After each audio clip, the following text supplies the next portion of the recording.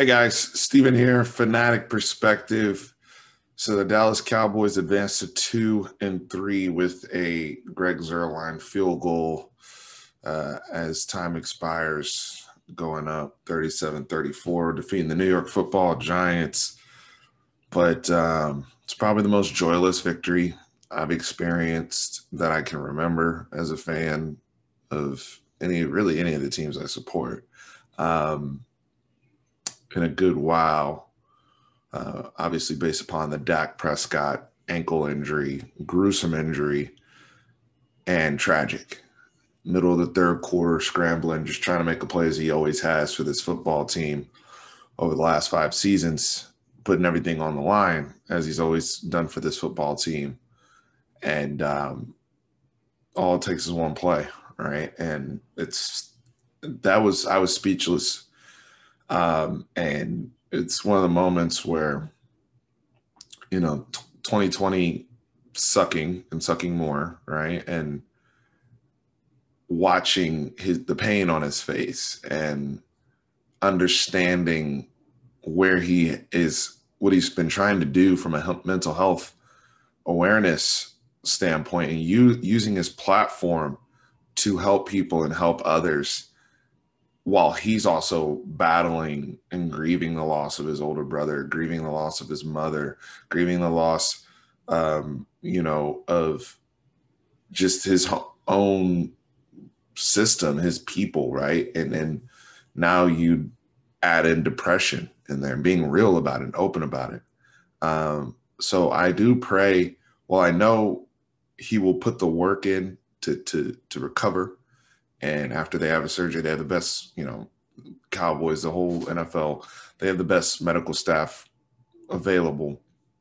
He'll get back. But it will be some dark days for him. And this is something that Andrew Luck talked about when he decided to retire young, right? It's not the football that took me out. It was, 5 a.m. recovery and having to do that process over and over again. And Dak has been as durable as anyone we've had, right? And so when you think about all the injuries we've had, guys in and out, in and out, in and out, except for Dak until now, he hasn't really had to deal. I mean, he's had to deal with treatment and, knick-knack things, but nothing like this. So I'm hurting for him. I love the guy. He's been one of my favorite athletes to ever root for, to cheer for, because he's made it so easy, right? When you watch a guy come up, understanding how he was raised, how he grew up, his development at Mississippi State, going from somebody who, you thought was, decent college quarterback to, okay, this guy's a real pro prospect, to, oh, this guy's balling out at the Senior Bowl, and there's some upside here that somebody could develop as a project, and we draft them. We're that team that drafts them. And then Tony goes down. And the one thing why I've always been a fan of Dak Prescott is the professionalism. Always ready when called upon. Even in that moment then, Kellen Moore was injured as well. And not only did Dak step up, he thrived in that moment. And as he was going through his growing pains of developing as a quarterback, and, Zeke gets suspended, and we have the locker room controversies and all this type of stuff. He was always the steady force for us. And that's how he became the leader of the Dallas Cowboys, the unquestioned leader of the Dallas Cowboys, and a leader in this league. Look how guys have responded to him since he's started the mental health awareness platform. Look at the way guys have responded today. And I thought Tony Romo's words in terms of this reverberating throughout the league is very accurate, right? Because at the end of the day, the league is still a community. And, seeing Jason Garrett run across the sideline, I mean, that was the storyline coming into the day, is Jason Garrett returning to Dallas as the offensive coordinator of the New York Giants, and Tony Romo's calling the game. It's just a lot of connections, old relationships. And that goes down in the midst of all of that. And I don't know what that thread there is, and I'll have to think about it. But yeah, it was tough. And I know the point of the video is to recap the games, but sometimes it's bigger than football and it's bigger than the game. And my favorite player that I love in the NFL is gone. It sucks. And yeah, it just sucks. It just sucks. So get well soon. Dak Prescott, keep your head up. It's going to be a tough recovery with the injury we saw, but we've seen a lot of guys come back from it and heal up. But I know a lot of people are going to come on here and talk about the business side of things, him being on a franchise tag, betting on himself, taking that risk. And that goes to a greater discussion of the NFL structure on, compensation for the players. This is why I've always been saying that the players union is not strong enough and they need to do more to better compensate their players for the amount of money and the revenue that they generate. And millionaires will always lose to billionaires. It is what it is. But I think the one thing you can say, regardless of what stance you have with, Dak getting paid and all that type of stuff, please stop with the narratives that he was a greedy person who didn't care about winning and was trying to rack up stats. If you look at that man's face and you see the way others respond around him, either you don't want to get it, you don't really understand sports, or, I just can't see how you can still have such a take after something like this. And who knows how much money, hopefully, he may have an insurance policy, who knows, but we'll see the long-term ramifications of that. I'm glad some of the guys stepped up today that have been paid and have gotten that security. DeMarcus Lawrence made a huge play today, helping us with a fumble, sack fumble for Anthony Brown to get a touchdown. Ezekiel Elliott held it down when Andy Dalton came in there. Zach Martin's always been playing at a professional level. Jalen Smith was better today. Everson Griffin still struggles with outside contain, but at least he made a couple plays. So at least the people who are getting some money have stepped up. Not necessarily Everson Griffin because he's on a $6 million deal, but everybody else. Now, bigger picture here, because there's a couple things we got to discuss, right? We currently lead the NFC East now, and it's a bad division. So if you can try to win the division, win the division. I hear a lot of people saying, is this an opportunity to tank?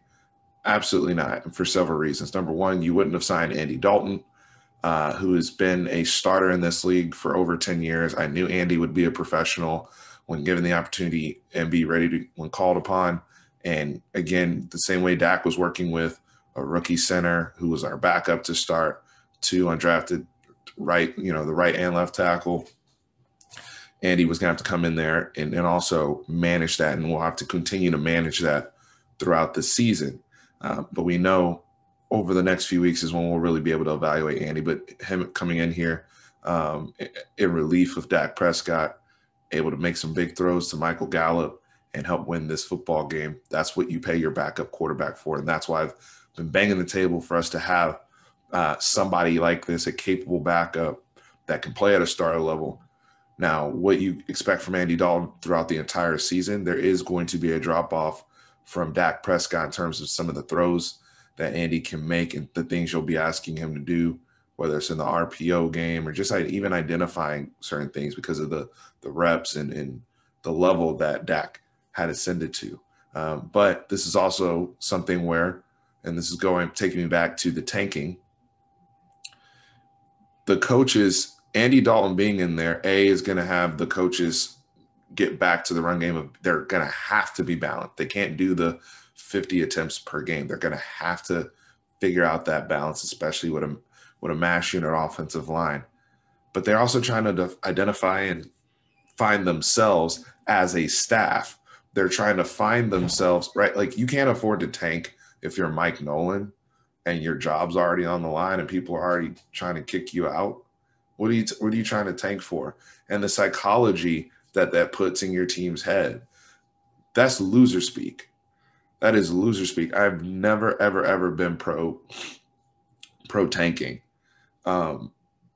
Every game, that staff should be trying to win the game. That coaching staff, there's never a moment where you're like, well, I understand, hey, the season is getting away from us. Let's put some younger guys in and watch them develop. But no matter who is in there, and if the organization wants to evaluate a quarterback or evaluate XYZ player on defense, fine. But you always have to do your best, put your best foot forward to try to win every game. And that should be the only mentality and talk that is in your building. This idea of if you bring up tanking, that's just like have you ever played a sport? Like, why would you show up every day at 5 a.m. to freaking tank? Like, that's not we're the Dallas Cowboys, right? Like in 2015, yeah, we lost and we ended up 4-12.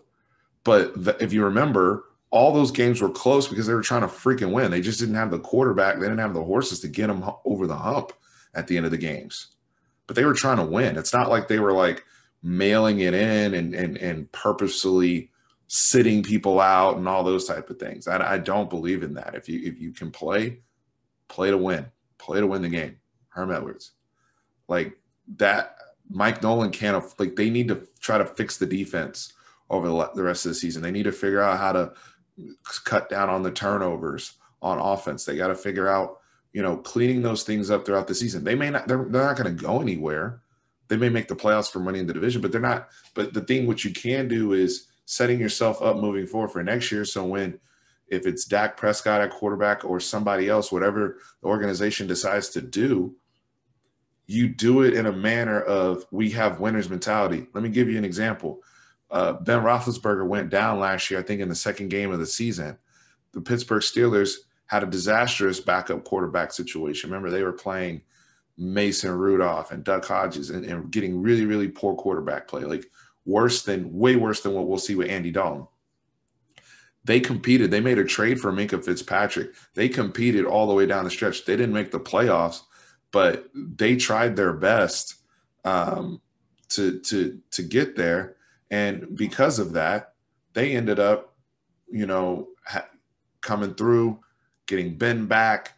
But they've developed themselves, and a lot of those younger players, guys like a Devin Bush, they drafted Claypool this year. Like, the things that they've put in place within their infrastructure of winning and having a culture of winning. They did everything in their power, no matter who was in there week to week. And that's what I want to see from the Dallas Cowboys, because the great organizations, the great teams maximize on the draft no matter where they are in the draft. And that's the type of team, that's the type of organization the Cowboys need to be. I don't need to be up here trying to be like, oh, we need to get in the top 5 so we can draft somebody, whatever. Like, no. Those teams don't win. Okay, so we have to have a mindset of winning, and I'm glad they pulled it out today and showed some backbone. I think that's something for Mike McCarthy to build on. But we'll see what comes of this team moving forward. Andy, I feel, I do think that they need to do one of the virtual QB things and sign another quarterback, like what the Eagles did with Josh McCown, and have them, another veteran guy that may not understand what Mike McCarthy wants to do, or this old Scott Linehan, Kellen Moore guy, just to be ready in case, because right now I think it's just Dalton and then Ben DiNucci, who is a 7th-round rookie. So that's your quarterback situation as it presently stands. But good on this team. Michael Gallup, CeeDee Lamb, Zeke, everybody on defense, when it mattered, stepping up. So celebrate the win. Sucks. And get well soon, Dak Prescott. Peace.